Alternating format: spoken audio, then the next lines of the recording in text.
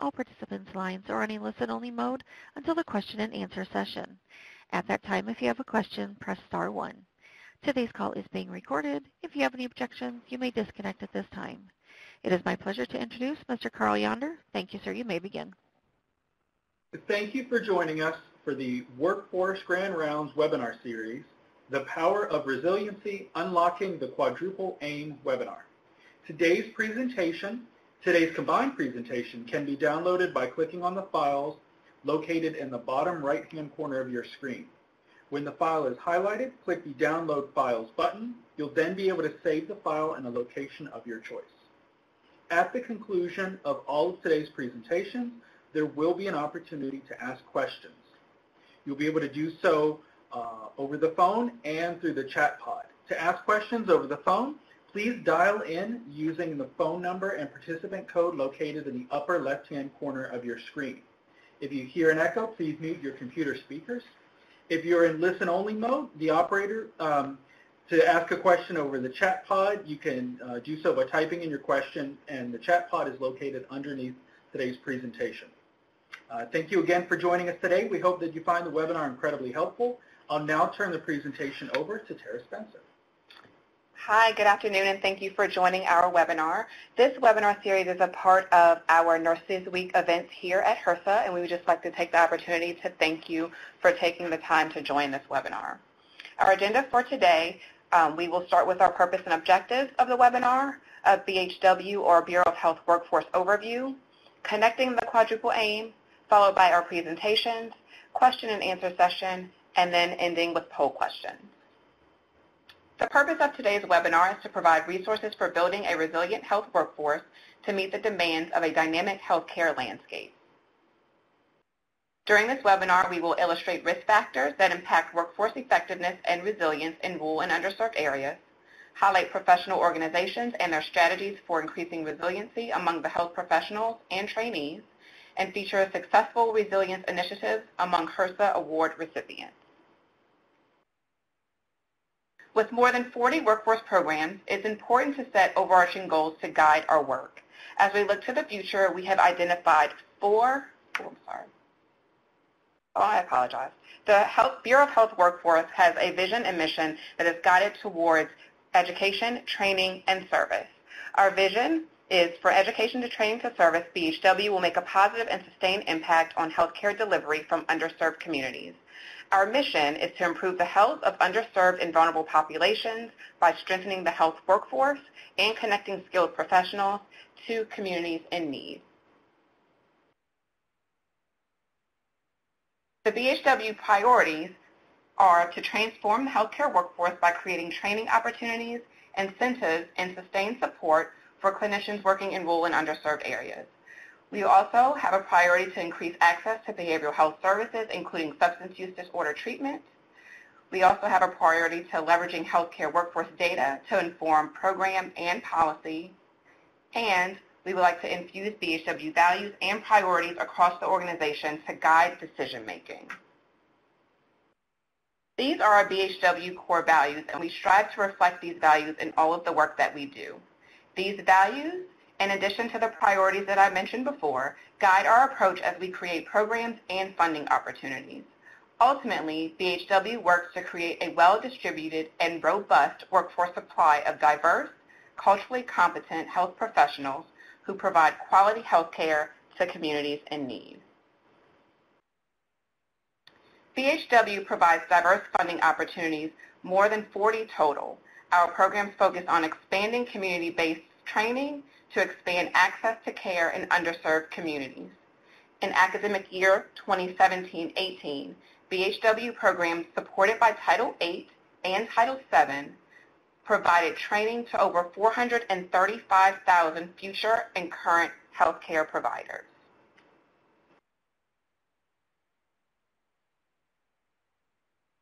The Nurse Corps is one of our programs.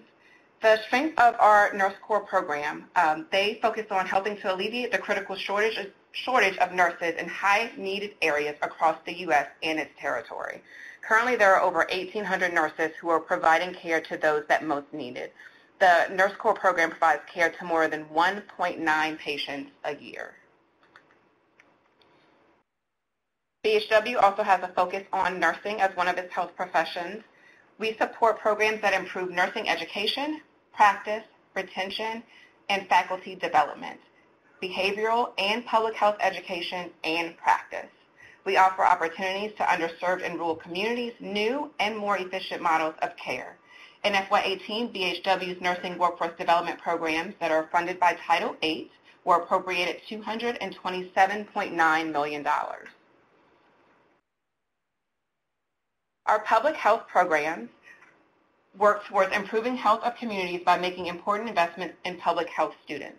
BHW facilitates over 2,000 continuing education courses at 10 regional public health training centers for current and future public health workforce professionals.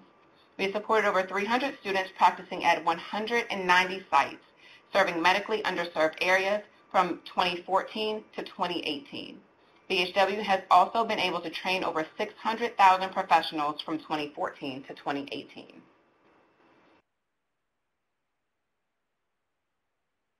BHW programs help to address the need for integrated behavioral health care in primary care settings. In academic year 2017-2018, BHW helped to train more than 6,000 new behavioral health providers. According to the 2015 National Impact Assessment of Quality Measures report released by the Centers for Medicare and Medicaid, or CMS, shows that the delivery system transformation across the country has made progress towards achieving the triple aim to achieve better health care for patients, better health for our communities, and lower costs through improvement for our healthcare system. All of our programs in BHW are working toward continuing to support programs and initiatives that continue to move in that direction. Because we are the bureau that supports the health workforce, we have to acknowledge the clinician's role in transforming healthcare. This critical role has been catalyst for the healthcare industry to move towards adopting the Quadruple aim, which adds the goal of improving the experiences of the healthcare providers. The speakers that you will hear from today will focus on how we can move forward achieving the Quadruple aim from the many different aspects of nursing research, national initiatives, and practice, and how that builds resiliency not only in the nursing profession, but to the healthcare workforce as a whole. I will now turn it over to Lieutenant Commander Leslie Poudrier, who will introduce our speakers for today.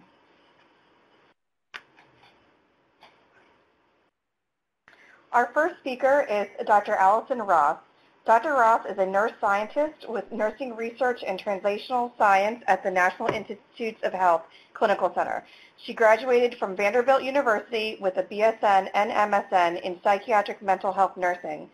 Dr. Ross received a PhD from the University of Maryland School of Nursing in May of 2012. She was awarded a pre-doctoral intramural research training fellowship in 2011 at the NIH Clinical Center, where she completed a postdoctoral fellowship in 2014. Dr. Ross's nursing experience includes pediatrics, women's health, and mental health. In addition to her nursing experience, she received a certificate in health coaching from Georgetown University. Her current research at the NIH focuses on stress and coping in family and professional caregivers, including the nursing staff at the NIH. She has researched, published, and presented widely on the importance of health-promoting behaviors such as proper nutrition, physical activity, social support, and stress reduction activities, and alleviating the stress associated with caregiving. Dr. Ross, I'd like to turn the presentation over to you. Thank you. So as Leslie pointed out, my research has focused on stress and coping in caregivers. And I don't need to tell you that nursing is a stressful profession. There is a lot of evidence that shows that this is true. And there's a lot of reasons for nurses to experience stress. Among those are unfavorable work schedules, things like long hours, shifts in excess of 10 to 12 hours, variable or rotating shifts, lack of control over schedules, and shift work in general is stressful to any employee because you don't you don't get to finish and start projects as you would in a typical job, and the work never ends. But probably the primary reason that nursing is stressful is that it's a job in which there are high demands and very low control. A scientist by the name of Robert Kurosek in the 70s and 80s really looked at job stress and its impact on health. And what he found was that indeed jobs that are particularly have high demands and low control create the most job strain or stress and lead to cardiovascular disease and other health problems, including obesity. This is really well documented and has been well researched for a number of decades. And towards the later end of the 80s, they started adding social support to the model. So in addition to demands and control, social support was found to be a big factor in the equation.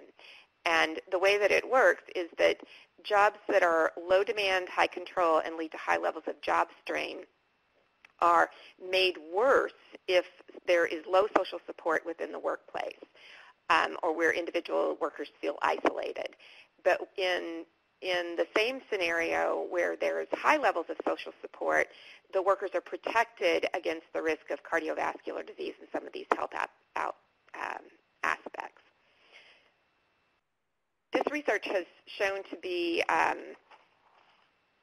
the same in nurses. And over the last decade or so, the topic of loneliness and social isolation has received a great deal of research attention. In fact, loneliness is considered the new smoking. And when I'm talking about loneliness, I'm talking about both loneliness and social isolation. So social isolation is being alone, so being isolated from others.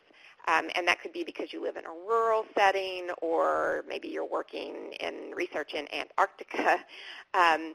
But interestingly, if you look at all of the research on both loneliness and social isolation, both loneliness and social isolation increase morbidity and all-cause mortality. It's a direct linear relationship. And it really doesn't matter whether you are truly socially isolated or whether you just perceive yourself as being isolated and alone and lonely. And indeed, it's surprisingly a low correlation between loneliness and actual social isolation. So you can be surrounded by people and still feel very lonely. And if you think about it, isolation is actually a form of torture. Human beings are social animals. We're hardwired to connect to others and seek that support and comfort of the group. And solitary confinement is a way of torturing people. They've done it in war, they do it in prisons, and it works.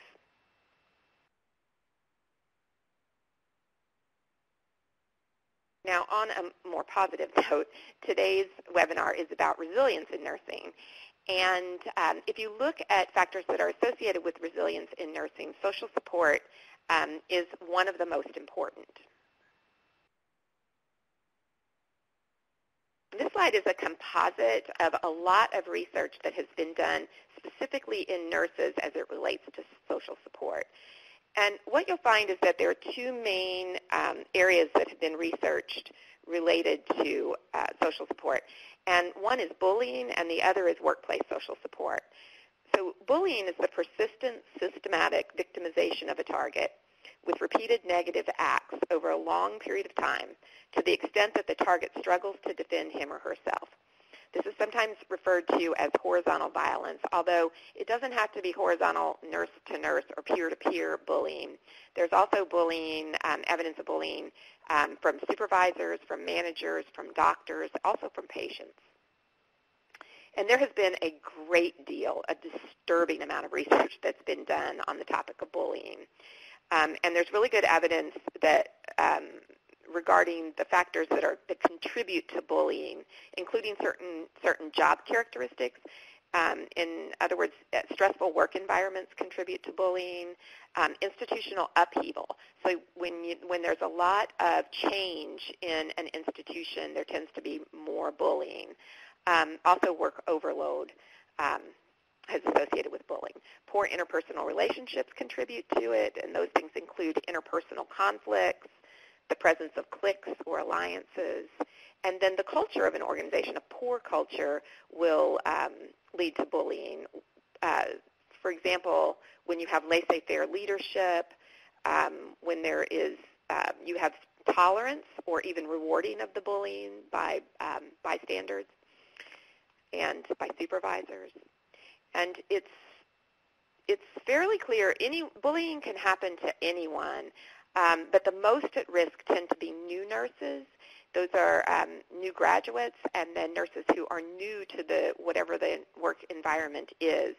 And it's not altogether clear why that is, but probably these people are at the bottom of a power hierarchy. I do want to say that if you read the literature on bullying, it's rooted in oppression theory, and there are quite a few papers on this topic. And oppression theory basically says that when you have oppressed groups, which there are authors who argue that nursing can be an oppressed profession, that there is infighting within oppressed groups, and it actually does relieve frustration of the person who's doing the bullying. And so you tend to see it in those environments. On the flip side, there's been a little less research, but still a good amount of research that looks at workplace social support for nursing. And here we find that positive job characteristics, things like self-scheduling, self-governance, structural and psychological empowerment all contribute to social support. Higher quality relationships, those where you have higher emotional intelligence among the nursing staff, a sense of group cohesion, a sense of community, and a culture that is intolerant of bullying, one that is civil and socially just. You tend to see more social support in the workplace. Authentic leaders who use psychological empowerment also contribute to social support. And the downstream effects of bullying are pretty well known and negative. Those include psychological problems, including anxiety and depression and stress, cognitive problems, insomnia, poor physical health. There's increased absenteeism and higher job turnover and lower job satisfaction. Now, on the flip side, if you look at social support, you'll see that there's good evidence in nurses that social support leads to higher job satisfaction, better physical outcomes, reduced secondary traumatic stress. That's the stress that is associated with caring for very sick patients. It's reduced by social support in the workplace. And there's also evidence that shows that nurses who have higher social support find it easier to lose weight, and they have lower levels of obesity. Now, this is interesting because obesity is a real problem in nursing. We have levels of overweight and obesity that are at least equal to or sometimes even greater than in the general population. And there's very good evidence in the form of the Whitehall studies in England that workplace stress, there's a direct dose relationship between stress and obesity in a workforce. And I've actually written some about this, that I do believe that it's the stress of the nursing workplace that's contributing to obesity in nurses, and that all the physical activity and proper nutrition might not be able to mitigate the effects of stress on nurses trying to lose weight. So I'll give a little bit of information on those resources later if you're interested. I do want to point out that when I'm talking about social support in the workplace, I'm talking about not just emotional support, which is what you typically think of when you think of social support, but so friends in the workplace. But I'm also talking about instrumental support, and this is support like providing information and help. So in other words, stepping in if someone needs to take a break and covering for their patients, or providing information to new nurses on how to operate equipment or how the unit works. Both types of support are important to improving outcomes in nurses. And my area of interest has been in building resilience through health-promoting behaviors, through improving health-promoting behaviors. And by this, I refer to exercise, proper nutrition, and stress management.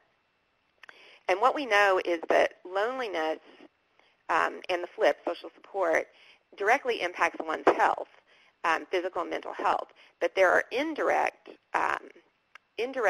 there's an indirect relationship between social support and health, in that individuals who receive social support are not only healthier, but they're also more likely to engage in health-promoting behaviors. So they're more likely to exercise. They're more likely to eat better. They're more likely to go out and take a yoga class and practice stress management. Now, there are lots of reasons for these, and I've gotten into it in some of my articles. But one of my most recent studies where I looked at factors that influence nurses' participation in health-promoting behaviors, and these results are published in the Journal of Nursing Management, and most recently in Advances of Nursing Science. We looked at those factors that influence nurses' participation in those behaviors. And what we found is that there are lots of barriers to nurses taking care of themselves. And some of them are not surprising at all. The nurses say they don't have any time, they're working long hours, they're saying there's not access to gyms or showering facilities, or maybe not a refrigerator and microwave so that they can warm up healthy food at work. Fatigue and lack of sleep was actually the #1 barrier to them participating in health-promoting behaviors. They say that they're just completely exhausted by the end of the day. Another barrier was outside commitments. So lots of nurses have children. They're going to school. They might be taking care of an elderly family member. All those things are just one more time, demand on their time. And the final barrier to them, one of the barriers that they identified, was that there's this unhealthy culture at work. So there's an unhealthy food culture whereby we tend to celebrate everything with food, much of it unhealthy, and that there's some pressure to participate and eat these things. There's also this an unhealthy culture whereby we tend to really emulate people suffering. So if someone says they work a 12-hour shift and didn't take a break or use the bathroom or eat lunch, they kind of wear that with a badge of honor. And if people try to take care of themselves, they often are looked down upon as being selfish, or maybe not, that it's not really being a real nurse. So two themes that emerged from this latest study, though, that were particularly surprising were the impact that an influence that their peers at work, that other nurses had over nurses' participation in health-promoting behaviors. And here, the nurses reported that their peers and supervisors could either be supportive or they could be unsupportive, and they could be positive as well as negative role models. And here are just a few of the quotes that exemplar quotes from that study. And for those who aren't watching or looking at this online, I'll read some. So the nurses said, other nurses will stress me with their attitudes. It's hard to leave the floor. I'd like to walk the stairs or sit outside for lunch, but feel guilty asking for that time. Another said, I would love to go running at work during my break times, but then it is looked upon poorly as though you're not doing your job. Other nurses were talking about, they'd say, if I see others eating unhealthy food, I feel less guilty about doing it myself. A lot of them talked about that, kind of the fact that they it's just easier. And there's actually really good research that shows that it's true that the norms surrounding food, that if you're around people who are eating or encouraging eating unhealthy food, then you're more likely to be overweight and obese. The take-home point of all this is that the kindness and support that we extend to our peers in the workplace can have a direct effect on our mood and our health by reducing loneliness and isolation. But there can be indirect effects of providing support or not providing support on our health by how it influences our choices regarding self-care.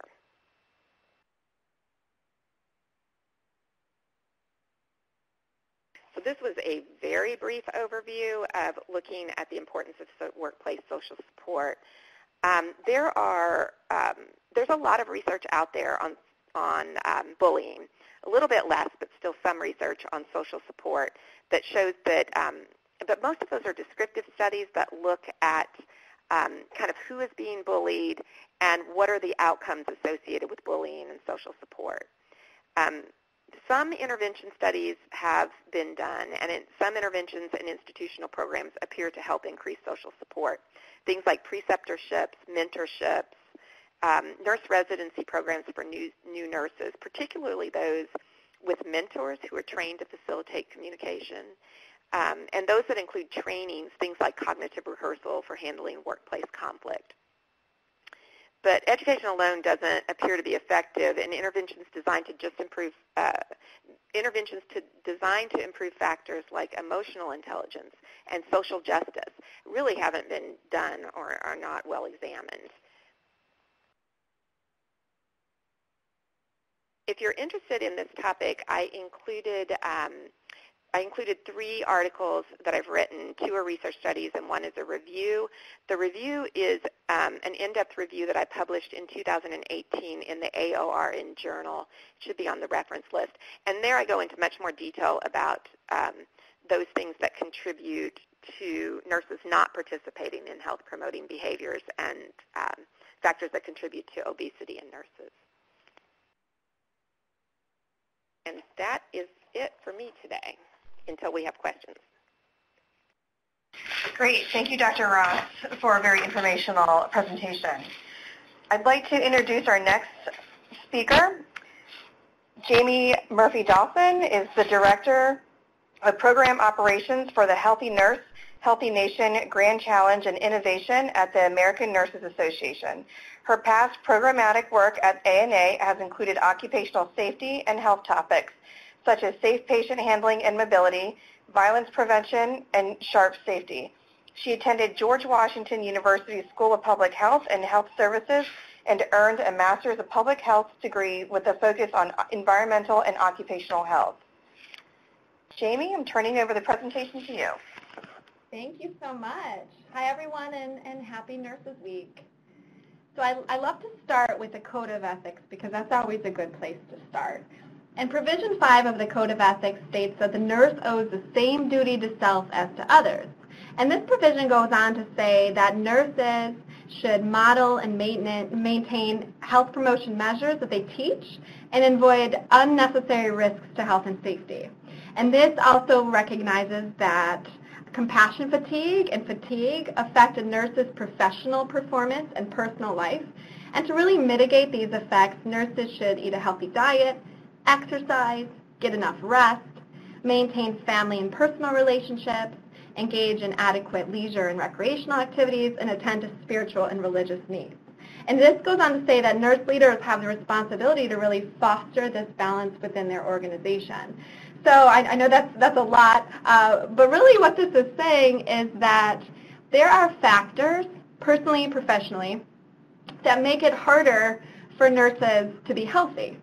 And as such, we need to recognize that, and nurses need to be even more mindful and more intentional about taking care of their health. And of course, there's a very important role of employers of nurses that we'll talk about more. So we know that the health of nurses is critical because, first of all, 1 in 84 Americans is a registered nurse. So that's a really big population in and of itself. So if we could improve the health of nurses, we would be improving the health of 4 million Americans. But it goes beyond that because we really see a trickle effect. Nurses, when healthy themselves, are perceived as more credible sources of health information. They're perceived as role models if they themselves exhibit those healthy behaviors, and are therefore more likely to go that extra step in educating and advocating for patients. And of course, it goes even further than that because nurses are members of their community. They serve on state, local, national boards. Nurses volunteer in schools and churches. And really, nurses are everywhere. It's a powerful community. And you all have the ability to influence health on a big scale. Unfortunately, though, we know that the health of nurses is suffering, and I'm so pleased to follow Dr. Ross because she laid out the foundation of this really beautifully. We know that almost every indicator of health besides smoking, nurses are less healthy than the average American. So nurses are more likely to be overweight and obese, sleep less, struggle more to get those 5 or more servings of daily fruits and vegetables, and are more than twice as stressed as the average American in the workplace.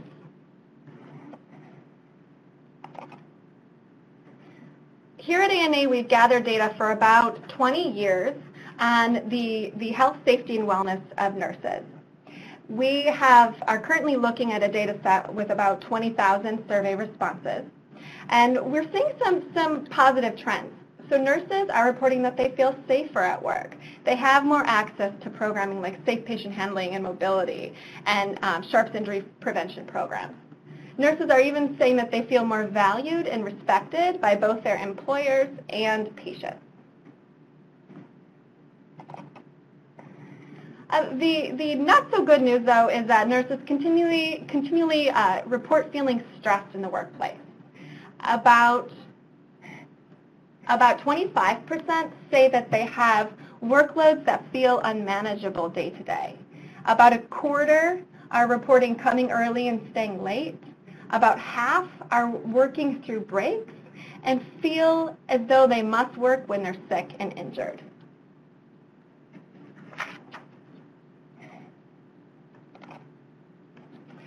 So I'm really excited to tell you today about the Healthy Nurse, Healthy Nation Grand Challenge.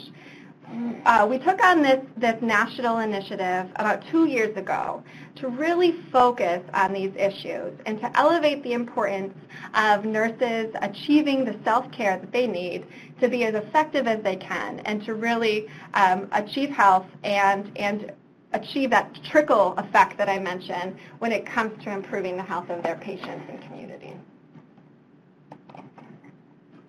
Our vision here is that by improving the health of to improve the health of the nation by first improving the health of nurses. And this is really a grand challenge, and that is this big, bold, audacious goal to address this deep problem. And the way that we're tackling it is by engaging nurses on multiple levels. So we want to provide resources and support for nurses so that they can assess their own health and take action. We also want to connect nurses with each other and with organizations that represent them, where they're employed, to really get that support that they need to improve their health. And we're focused on 5 areas: physical activity, rest, nutrition, quality of life, and safety. Now, the first 3 here are really important in any health and wellness initiative. Of course, there's factors that make all 3 of these a little bit more challenging for nurses. And the last 2 we added really specifically for the nursing population because we know that stress does impact quality of life and that there are a lot of factors in the work environment that can affect safety as well. So far we have about 90,000 nurses participating and 475 organizations in every state. And those include schools of nursing, employers of nurses, state and specialty nursing associations, and also other healthcare organizations and companies who have an interest in improving the health of nurses. I want to tell you a little bit about the experience when somebody joins Healthy Nurse, Healthy Nation. And first want to add that that this is free and available to all. So, of course, we welcome nurses, we welcome nursing students, we welcome other healthcare professionals, and even friends and family of nurses who are interested in participating. So this is a look inside of a platform we have called Healthy Nurse Connect. And once you join, you'll have an opportunity to fill out your profile and to add a picture, to talk about, add a bio, to connect with any organizations you're interested in and any individual nurses. And then you'll see a dashboard that really announces some of our upcoming activities. One thing we do that's designed to be fun and engaging are health challenges. So once or twice a month, we have 10-day challenges where you can get one actionable tip sent to your phone or to your email.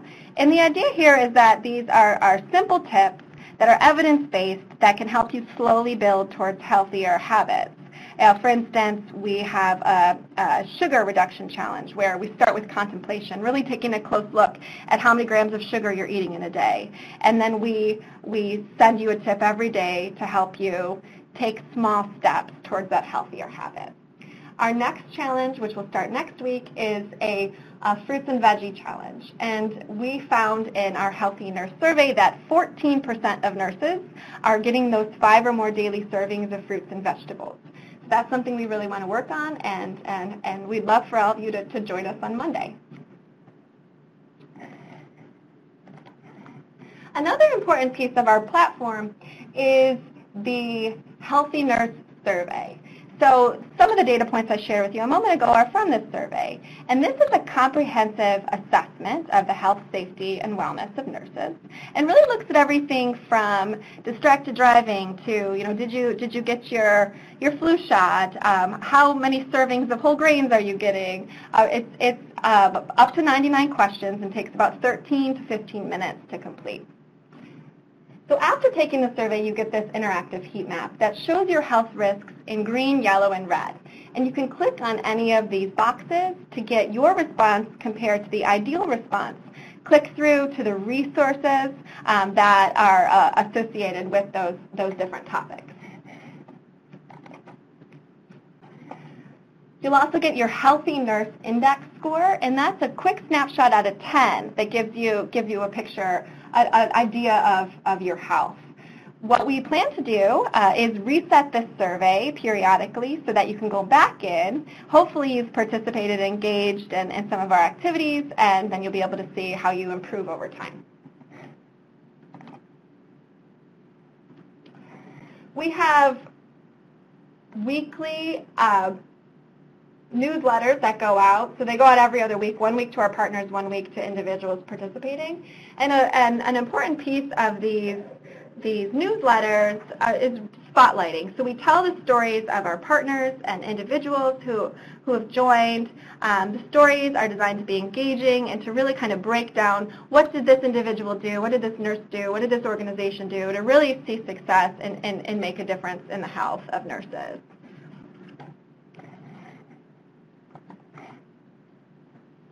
We have an annual report that goes out every year. And this annual report, again, really brings some of those stories to life, shares some of our data. Now, one of the things, the ways that we partner with our organizations is we ask them to make a specific and measurable commitment towards improving the health of nurses. And this is where the role of employers of nurses is especially important, because it's the employers of nurses that have that responsibility and that ability to create that culture of safety and those opportunities for nurses to achieve self-care during the day.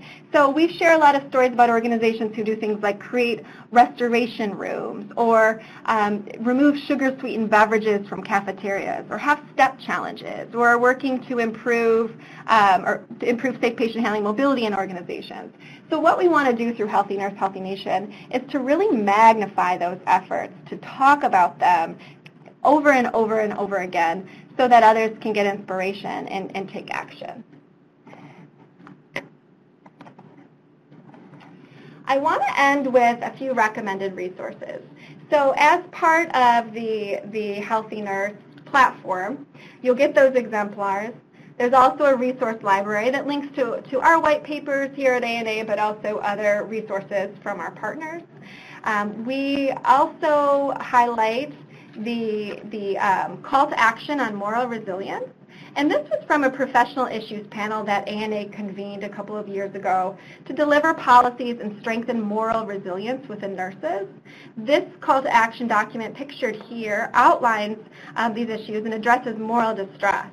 So also within this document, look for the Promising Practices Toolkit that features practices from organizations around the country that are aimed to strengthen clinicians' moral resilience.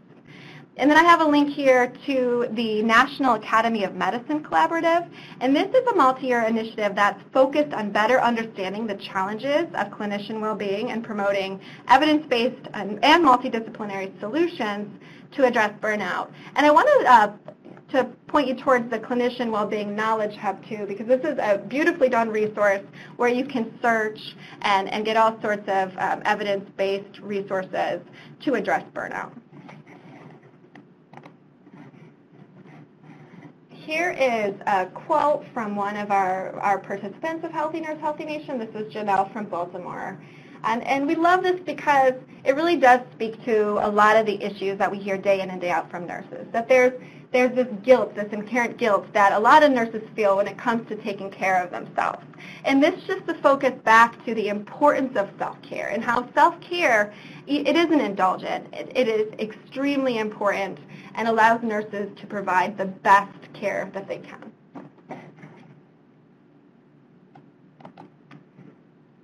Here are my references that you can take a look at. And here's two ways that you can join. So you can sign up at hnhn.org, and you can get our tips there. You can also text Healthy Nurse to 52866. If you're interested in being an organizational partner rather than participating as an individual, you'll see information there. And one of the things that we do for our partners is we provide them with aggregated, de-identified data reports so that they can track progress at the organizational level too. So please get in touch if you'd like more information on that. And we really hope you join the movement. And thanks again for having me, and happy National Nurses Week. Great. Thank you, Jamie. Our last speaker for today is Allison Abe-Sakura, and she is the Vice President for Training and Programs at the Association of Clinicians for the Underserved, also known as ACU. In her role, she is responsible for all of ACU's programs, trainings, and education curricula. Allison serves as the Director of the STAR 2 Center, a federally funded national cooperative agreement with the Bureau of Primary Health Care at HRSA. Allison is a national expert in clinical workforce design and strategy and has worked to improve access to care for underserved populations for almost a decade. She began her career building a statewide workforce program at the Pennsylvania Association of Community Health Centers and then served as the program manager for the Primary Care Association and Health Center Controlled Network Department at the National Association of Community Health Centers. She received her Master's of Arts from the University of Maryland, College Park, and has a Bachelor's of Arts from Lebanon Valley College in Annville, Pennsylvania. Thank you, Allison. Thank you all. Hey, everyone. Good afternoon, good morning, wherever you are. Thank you so much for joining us today. Thanks to the team at Bureau of Health Workforce for having me. It's really a pleasure to be here with you during Nurses Week. It is always difficult to be the last in a lineup of such knowledgeable and impressive speakers, but I'm going to keep it snappy. Hopefully we'll have a great time before the ever-exciting Q&A. I hope you will feel free to chat away as we're going with any questions, thoughts, feelings, etc. I am Allison Abe-Sakura, the VP of Training and Programs here at the Association of Clinicians for the Underserved. For those of you who aren't in our network, I can tell you that we're a national nonprofit really focused on two goals: access to care and primary care clinician support. So we're really workforce people. We are focused on the recruitment and retention of a transdisciplinary team, sort of solving the access issue. We do a large number of things on the topics you see here and more, but really the reason I'm here is through one of our programs, the HRSA's Bureau of Primary Healthcare supports 20 national organizations through what they call a national cooperative agreement. So if you don't know what that is, no worry, you're not alone, but please Google it after we're done. There's a group of 20 of us. And you can also go to healthcenterinfo.org for more information, and I'll put that in the chat box later. But we're a group of 20 who are funded by Bureau of Primary Health Care to support health centers in all that they need to do to provide excellent care to patients. There are 2 of those national cooperative agreements that are focused exclusively on workforce issues. One is Community Health Center, Inc. I see we have Amanda Shizzle on the line, so if you have questions for them, she can be with you in the chat box. They focus on health professions trainings and team-based care with their NCA, and then we receive one for clinician recruitment and retention. We call our project the STAR Center, Solutions Training and Assistance for Recruitment and Retention. CHCworkforce.org is the name of that. It's in the bottom of all my slides, and we'll put that in the chat box as well. But that is all things, resources, training, and technical assistance, recruitment and retention, and of course burnout and resilience is part of that. It's free for you, for everyone, because of the support of the Bureau of Primary Health Care. So we thank them for their support, and we're happy to talk with you about anything you might want once you start thinking about doing a deeper dive into some of this resilience work we're talking about. I could talk about the STAR Center all day, but I better not, because we're here for a reason, and we're really talking about how we can do something to get to that quadruple aim. So our previous speakers talked a lot about what individuals can do, the hurdles they face, things they can try, and luckily Jamie kind of transitioned us into the role of employers. Our work is really about what organizations can do and what levers they have to make a change in this resilience work. It's really important to understand that, yes, the employers and the organizations, both the cultures and a lot of the structures there, do have a big impact on their teams, on their nurses, on their entire staff. So I have to say that we're big believers that a plan is the real way to make impactful change at your organizations. And I am a Reformed English major, so I have to linger just one moment on the language element of that, which is what really is a plan that we're talking about. So just for today's discussion, as you're thinking about all the ideas I'm going to throw at you, I want you to think about the difference between a strategy and a plan. So for what we're talking about today, a strategy is a specific process with some identified metrics, and a plan is a structure that links multiple strategies together. So you want to think about how your organizations can use multiple strategies together to create that plan to address the components of resiliency and burnout that you're thinking about that you think might have the highest impact at your organizations. The IHI has a great framework for improving joy in workplace, and it kind of goes like this. 1, ask staff what matters to you. 2, identify unique impediments to joy in work. 3, commit to a systems approach. That's where we're getting to the plan part.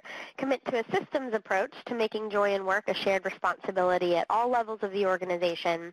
And 4, use improvement science to test approaches to improving joy in work in your organization. So that's the strategy piece. So you can see how all of those strategies kind of link together. I find in general people hate the word plan. They think it means something that you have in a huge binder that sits on a shelf and only gets pulled down when someone wants to come to a visit to your organization and get you in trouble. But a plan is really just a structure to understand what you're doing. It's going to help you track what works, track what doesn't work, use data to do some innovative stuff. And really, you should use the word that works for you, whether it's a plan or a playbook or that Excel spreadsheet on Sam's computer, whatever you want to call it. It just needs to be written down, regularly evaluated, and connected to larger organizational benchmarks. And that last piece is the real thing where we want to say, yes, everybody has a role and opportunity to identify how self-care is not an extravagance, that developing resilience is part of their work. But we also need to recognize the other part of it, which is to say our organizations really need to be committed to pulling what levers they do have to allow individuals the opportunity to put those pieces into practice. Okay, now that we're on the same page about needing a plan, the question really becomes what kind of strategies you should put into that plan. So we know that burnout in our work and in our lives is really about a constellation of factors coming together to overwhelm us. And like with all complex problems, it can feel like efforts that are focused only on one star in that constellation are a bit hollow or don't really get you where you need to go. So we think you should start with a plan that's kind of a collection of strategies that helps you address a number of factors and really what your organizations can do to support nurses and all members of the team. There's a whole universe of factors out there that you could choose. We're going to focus on 5 high-impact areas that should definitely be included in your plans in some way, shape, or form. It's physical space where people work, support provided to your teams, the support your organization provides to individuals, administrative processes, and internal communication. So for each of these 5 buckets, you can have a series of strategies, free, expensive, somewhere in the middle, whatever works for your organization, but just saying, hey, we really want to work this year on addressing the burnout implications of all of our administrative processes that are in our clinical teams at this one site. That would be a good example of how having a plan can keep you going. Okay, so physical space. Obviously, how you set up your organization can have a definite impact on the satisfaction and engagement of team members. So think about all the types of work that your teams do, and think about whether your physical spaces help them do all of the types of stuff that our previous speakers have hit on. You know, when staff need to do all different types of work, nurses especially. Sometimes they're alone, sometimes they're working on charts, sometimes they're collaborating.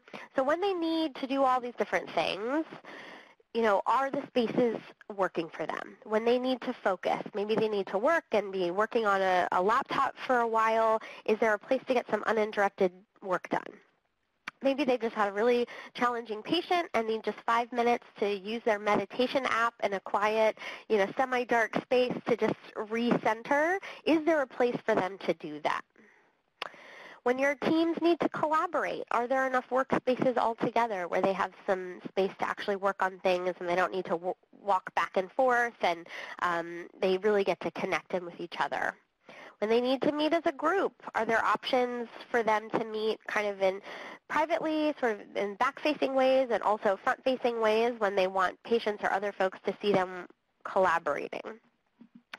There's a lot here to do. A lot of the physical space stuff can mean larger plans, but I don't want you to think like, oh, now we have to reconfigure our entire workspace to do X, Y, Z. No, it's really about saying what are the needs of our teams, and in this case, nurses specifically, what types of work do nurses need to do? How do our spaces help them? And just figure out which strengths you have right now that you can highlight, and then start to slowly identify some things that you might need to talk about changing over a certain amount of time.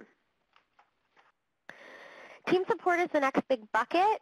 Obviously, a lot of organizations are working in teams, talking about teams, figuring out how teams can get better, et cetera, et cetera. There's a lot of work already going on here. And we know in general that when people feel like they're part of something larger, they tend to feel more satisfaction and, in general, more resilience to what's going on in their high-stress environments. You're likely doing a lot of this work as part of your clinical development, but I want you to just put your workforce glasses on for a minute and think about what burnout resiliency specific strategies you have or could have related to team roles, managers, and data. So for example, developing personalized burnout plans, just like you might have career development plans, can be a high impact but relatively affordable way to get your high functioning managers providing some burnout specific support. So a lot of this, just put on your burnout glasses and think, okay, what's one thing we could add or one thing we could tweak to make this something that really helps people. We've talked a lot about this with our previous speakers, staff support, work-life balance, obviously. There are a lot of things that organizations can do in terms of their hours, in terms of their benefits structure, in terms of how they decide to staff up to make things like that work-life balance a little bit easier. Obviously, if you're doing shifts, and it depends on what type of setting you're in as a nurse, but there are certain things that you want to be able to say, whatever your organization type, yes, we're working on creating structures and hourly design so that people can do what they need to do that's outside of this job. Career development is another way to focus on the job itself and, of course, really be talking about, okay, you're here, you're working this job, we hope you love it, we hope you're great at it. Let's talk about what else will add to your personal satisfaction and make you feel engaged with the work that you're doing. Administrative processes. These are likely the ones you hear about most often that can feel kind of like the biggest bears to address sometimes. I could go on and on about this all day, and I'm sure you all could as experts in your own organizations out there. But we really suggest you select a few things, or even just one, and put those workforce glasses back on to see how you can either manage, communicate, or change processes that are causing burnout. So a great example of this is the use of the electronic health record, which we all know can bring some challenges. So you could say, let's focus on how processes are really affecting us. Maybe there are documentation requirements and end-user entry pieces we need to address. Maybe we could add regular optimization meetings. Maybe we could designate some electronic health record catch-up time. Maybe we could have vendor scorecard metrics. There are a lot of smart people who already have these solutions and these strategies out there, and it's about saying what are the ones that impact our team the most and our nurses, what's going to help them the most, and how do we actually build some of those strategies into our processes. Okay, and the last one here is communication, which, I think we all know these things, but it's difficult sometimes to make time for them. So we think actively putting this part in your plans is a great help. Of course, communication needs to be two-way, so making sure that nurses and teams and other staff have opportunities to provide feedback kind of up and around the organization.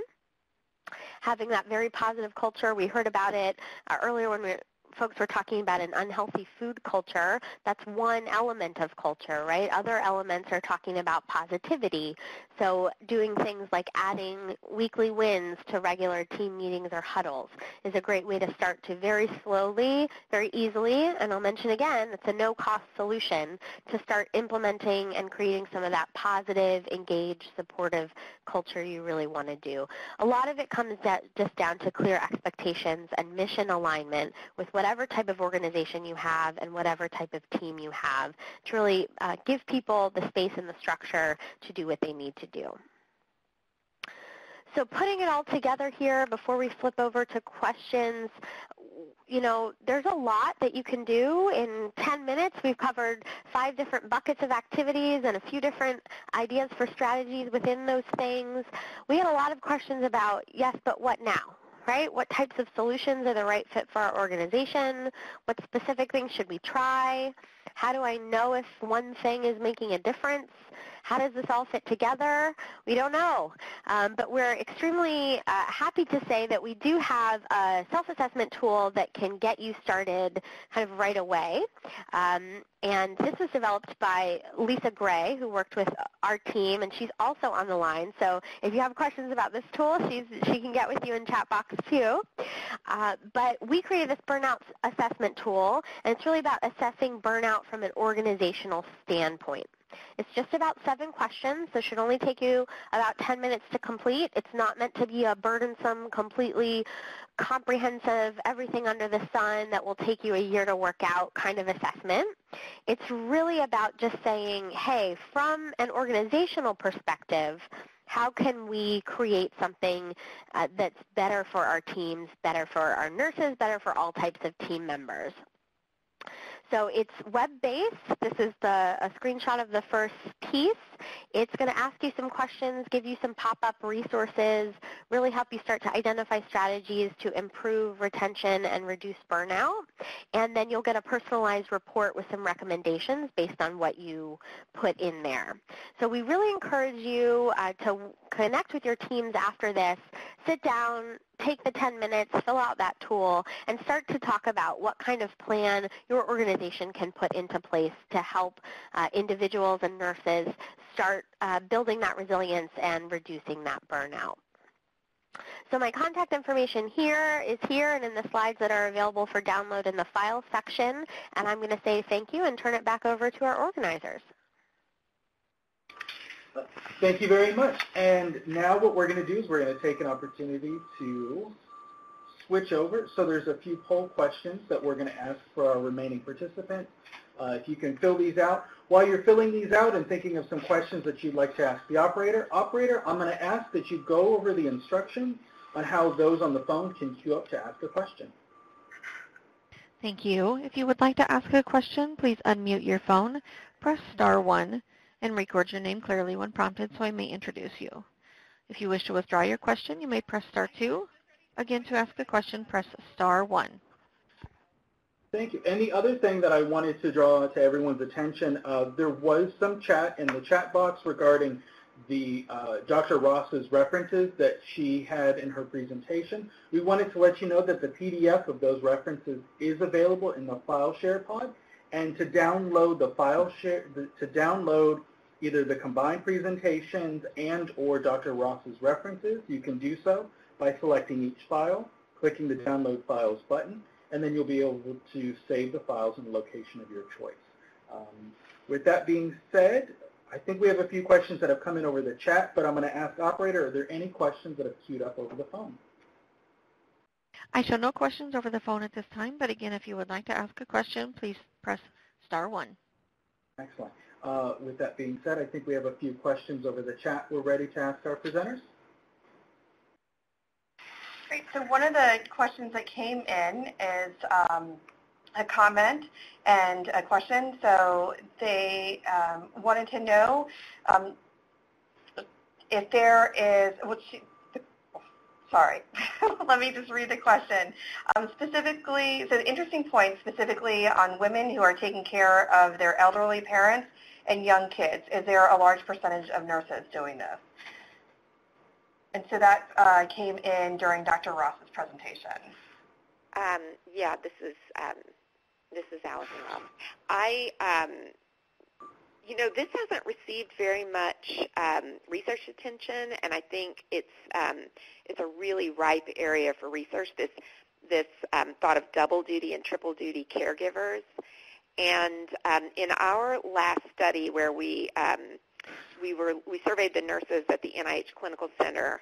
There were about 1,300 nurses that we asked to participate. Maybe 350 ended up participating. They, in that population, I believe it was 50%, half of the nurses were a caregiver of some sort. The biggest bulk were had children, dependent children living in the home, and that was like, I don't want to, it's in the first paper, it's in the nurse management paper. I think it was 25%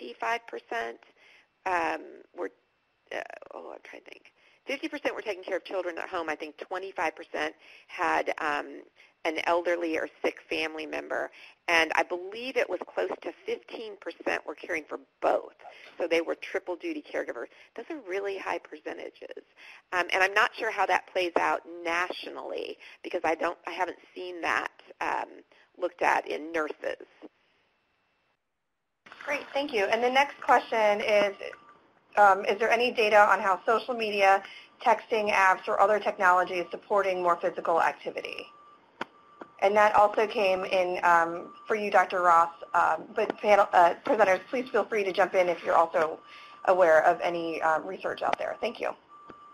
I'm going to hand this over to Jamie, too, because I think she might be better able to answer this. But I do want to say I don't think there is a lot. There's some on I'm trying to think what I've seen in nurses. Not much with nurses, but when I attended the annual meeting for the Society of Behavioral Medicine, which is just a big multidisciplinary group that meets annually in America, and health-promoting behaviors is just a huge point of research for this group, and there are lots of really great research studies that are using different uses of social media and apps in order to increase health-promoting behaviors in other populations. So I think there's a lot out there, and this is really ripe for nursing. So I don't know if Jamie knows any more about that possibly? Sure. So I know more of, sort of from our initial planning of Healthy Nurse, Healthy Nation, when we were looking at effective strategies, and the technology, it can be useful, but like a lot of technology, maybe it's used for a while and then put in a drawer, especially with fitness trackers. And where they've been more effective is when they're part of other programs, right? So that, a step challenge within an organization that might have some incentives. And I think what's at the bottom of this is finding ways for people to connect and get together and to have fun and to exercise. And so when included in sort of a more holistic approach like that, they tend to be more effective.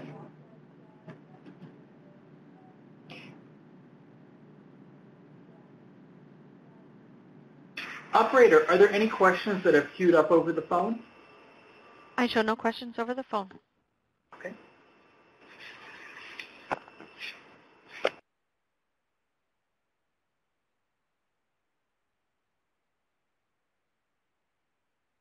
Came in over the chat, and it says, can you please provide a link to the burnout assessment tool? And Allison did provide that link, as well as a link to the National Cooperative Agreements through CHC and ACU that we have.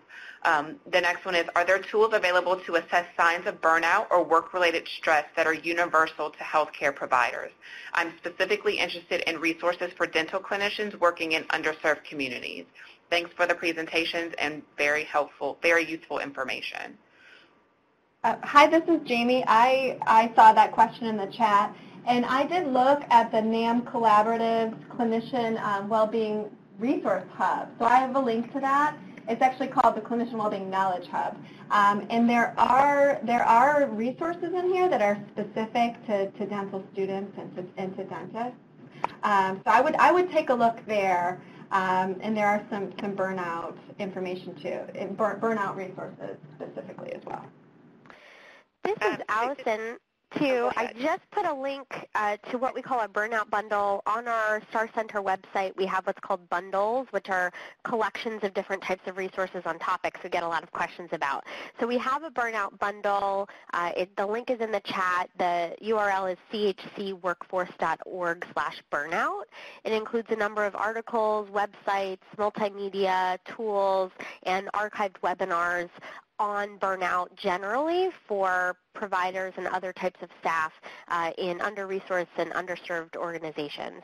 And so that included the NAM Action Collaborative on Clinician Wellbeing and Resilience. That link is there in case you couldn't get it on Jamie's slides quickly, and it's got a lot of different types of things. So we're happy to talk with you offline too. Remember, we have free technical assistance available for anybody who wants to do a little bit of a deeper dive on a specific topic that they're interested in terms of burnout resources or developing that action plan I talked about.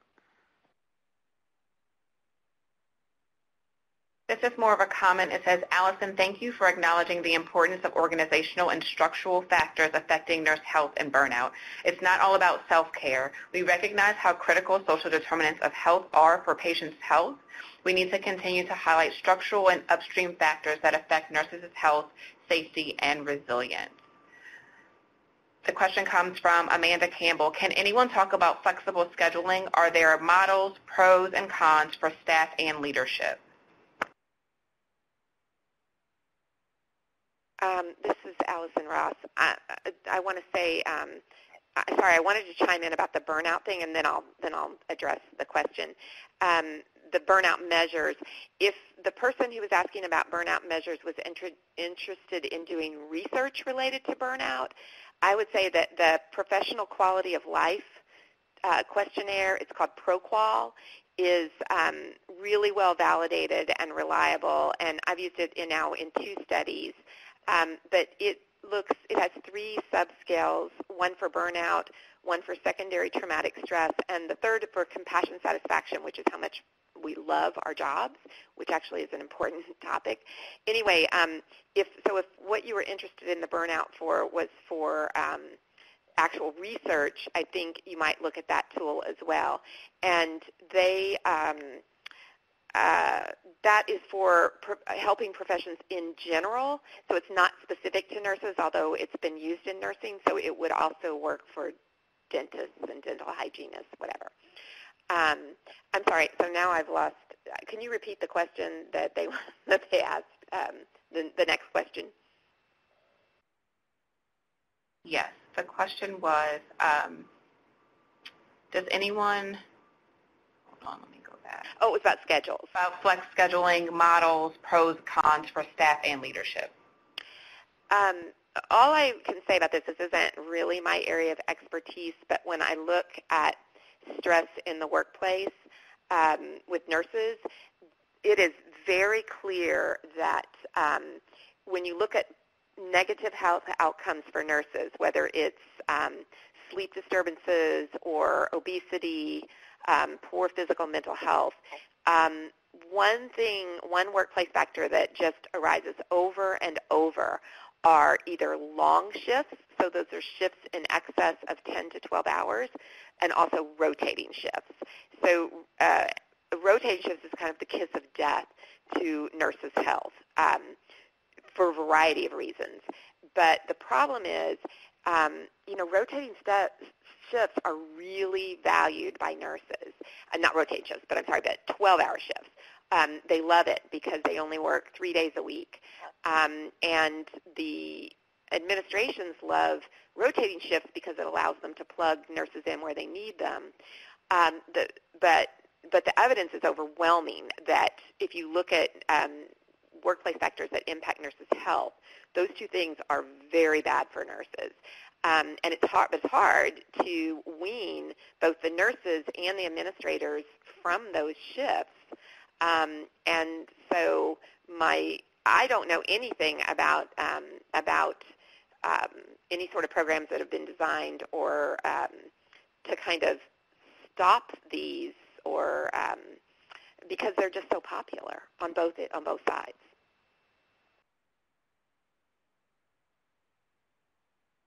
Okay, the next question is, have there been any studies of a group of nurses who were able to successfully turn around their work environment, lower their BMI, better their stress levels, etc.? Okay, this is Allison. Oh, go ahead. I'll let somebody else chime in. Oh, Allison, you go first, and then I'll follow. This is Jamie. You go first. Well, I was going to say this. There really isn't a lot. There aren't a lot of intervention studies out there that I know of. Jamie might know more, probably does know more than I do, about changing the culture. Now, and that's my area of interest is research. I think there's probably a lot out there in the administrative journals about like workplace initiatives and maybe quality improvement initiatives, and that wouldn't be, those don't come across my radar. So, Jamie, you would know this probably better than I do. Well, and through Healthy Nurse, Healthy Nation, again, really focused on sort of that organization employer model where we're working with organizations to make commitments towards improving health, and we're asking organizations to share some things that they've done. So while it's not necessarily research studies we're highlighting, we post weekly blogs that highlight examples from organizations where we ask them to share data. For instance, we just posted a recent one where one of our partners shared that they did a sleep challenge, and during the sleep challenge they were able to increase sleep hours of their employees by 77.3%, and they talked about how they did that. And again, that's just an example, but what we want to do more and more is share these exemplars with our community. And then as we continue to gather data through the Healthy Nurse Survey, I mentioned that we would be resetting our survey, which would allow us to compare data between the times that people take the survey, and that'll allow us to really look at how we are able to impact the health, wellness, and safety of nurses through what we're doing here.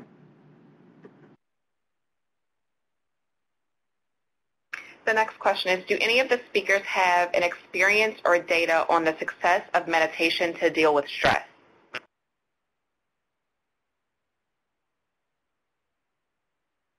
Okay, this is Allison Ross again. I'll chime in. Yes, there have been, I don't want to say several, but I would say a couple of studies. There's a lot of evidence that shows that meditation reduces stress, both perceived stress and the physiology associated with stress. In other words, it lowers blood pressure, it reduces cortisol levels. There's lots of good evidence that it works. There is some evidence in nursing. I have it somewhere. It's probably not in my papers. But I do want to say that when we think about health-promoting behaviors in nurses or in anyone, we almost always think about exercise and diet.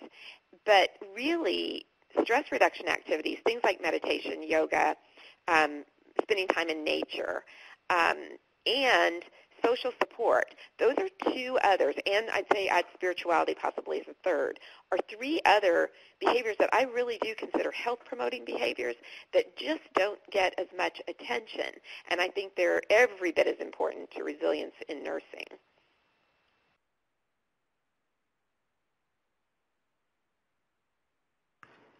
Thank you. The next question is, what ideas are out there for reducing the stigma around providers/nursing practicing self-care at work, such as taking a walk? Hi, this is Jamie, and I think a lot of this really does come from leadership support too, particularly related to those rest breaks. And we're seeing almost half of nurses saying that they have to come early, stay late, work through their rest breaks. And so leadership support and making sure that nurses are supported in taking those breaks, and that when they take breaks that they can feel comfortable that they'll be covered. I think that will go a long way culturally towards supporting that. This is Allison and Ross, and I want to chime in on that too. I think that the leaders within the organization, including managers at all levels, can model self-care because they can say, you have my permission to go take your lunch break off the unit or take a walk or whatever, but then when they work, weekends and nights and return emails when they're on vacation and, work through lunch every day, they're kind of really role modeling a whole different thing. So I'd say that matters. And the other point I wanted to make is that I really believe that the culture change, that there are things that can be done on the unit to change the culture too. And that's that if you can target the key players, people who have the informal power on the unit, I think you have a real opportunity to change culture as well.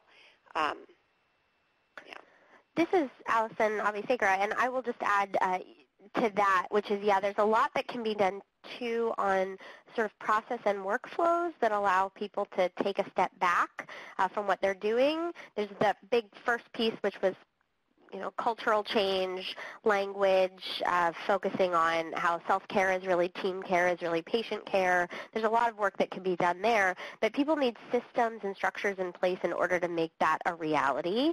And so it can depend a lot on how do teams, for example, prepare for patients. Do they have charts that get real-time information? Can they check systems there so if they stepped away, they didn't have to worry about missing someone for a crucial conversation to help them get back into things when they get back? There's a lot that you can do with how you structure people's workflows, how they get information, how they can quickly catch back up to information when they get back that can really supplement and provide space for all that cultural change that we've been talking about. This is Allison Ross. I want to chime in, too, that I'm glad Allison, too, said that. Because a week or two ago, I got an email from a nurse on one of the units at the NIH who asked me if I could come and speak to them on time management, which I thought was interesting because it's not my area of expertise. But her point was she felt like the reason they weren't getting breaks wasn't that they weren't supported, and it wasn't that they just couldn't do it. It's that she felt like they weren't managing their time well, which I thought was really interesting because I'd never really thought about that. I thought, maybe if we reduce the workload, nurses will have then time to go off the unit. But so there actually is a whole arena of research that looks at nursing workflow, which is fascinating to me, and where nurses spend their time. And so I got to thinking about that and thinking, wow, that really is an area that maybe we need to look at for how we can restructure their time and how they make decisions about how they use their time so that they could get control of their schedules and being able to take breaks off the unit and meals. But I thought it was interesting. Thank you. And as we sit here, in the room, we were having a discussion because, we're BHW and we do a lot of focusing on interprofessional collaborative practice and working in teams and our care models and care coordination in terms of teams. Have any of you looked at this? I know this is for Nurses Week and we're focusing on nursing, but looking at this from an interprofessional lens and how we could somehow make a bigger impact. I mean, we're all aiming towards achieving the quadruple aim at this point. But have you looked at it either from, an organizational standpoint at ANA or at STAR 2 or even at the NIH, what larger impact we can have by using that interprofessional lens? We're doing right now, this is Allison from ECU, we're doing right now kind of research, study, investigation into actually kind of unintended consequences on personal resilience and burnout of team-based care models. So a great example is family physicians who've come to me and said, hey, I used to do a lot of variety of things, and now that we have this specific kind of team-based model where I'm, quote-unquote, working to the top of my license every day, I really get no psychic breaks with patients. It's always the most critical patients with the most complex problems, and I don't get to do just a regular check-in with a patient I've had for a long time, and it's really impacting my ability to get through every day. And that's an example for a physician, but there's lots of different kinds of team members, including nurses, who are having similar situations where the work of their day has really changed depending on their specific team-based care model. And that's really impacting their general enjoyment of their work and the crisis in terms of burden that they feel working every day. So I think we're approaching it from that way moving forward and trying to help to understand how organizations should or could be managing processes so that they have these moments to check in, collect data from staff and team members about sort of these elements that really impact burnout.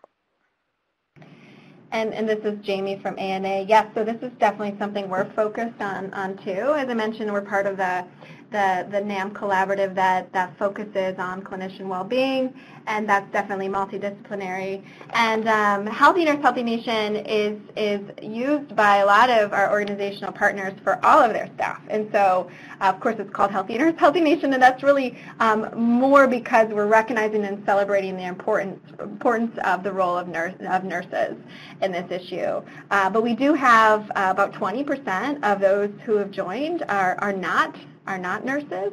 We have physical therapists, occupational therapists, dietitians. We have physicians, a lot of nursing assistants. So that's definitely the direction that we're heading.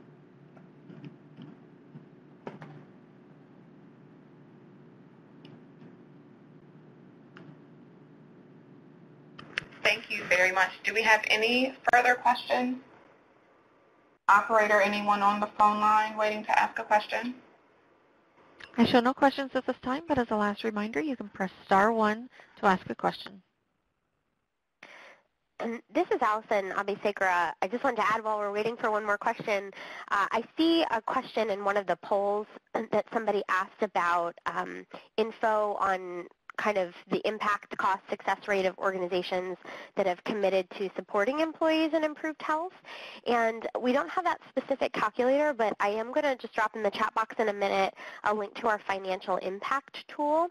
We're big believers in having a data-informed workforce plan, so hopefully your organizations are collecting, thinking about analyzing some HR metrics, some organizational metrics, some community metrics, and our financial impact calculator essentially helps your organization calculate the specific cost of turnover for different types of staff members. You have to fill it out with them in mind, but different types of staff members, and you can usually connect that number there with some engagement or burnout data that you have over in column B, and basically say, hey, if we think we're losing this amount of people to burnout and it costs us this much money, then could we take some of that money and invest it into burnout initiatives here? And so it's a little bit of a using different types of workforce data metrics to address the question of how are you actually going to invest in burnout initiatives and reconfiguring some of your organizational structures. So I'll drop that link in the chat box.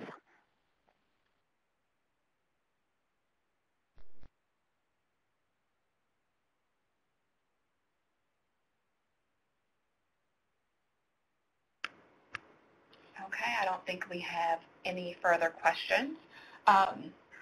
This is the contact information for Leslie and I. If you have any questions about our presenters, about our presentation, just send us an email. Like I said, we can be reached at these email addresses. And I just wanted to just say thank you all for your time and attending this webinar in celebration of National Nurses Week. I would also like to take the time to thank the leadership in the Division of Nursing and Public Health, as well as all of our colleagues that have been supportive of us, especially our team in External Affairs. So thank you all very much for making this a success. And again, if you have any questions about anything that you heard today, please feel free to email Leslie or I. The link will be forwarded to all of you that registered for the webinar once it's available, and then we will also be posting this webinar on our website, so you will have access to it there as well.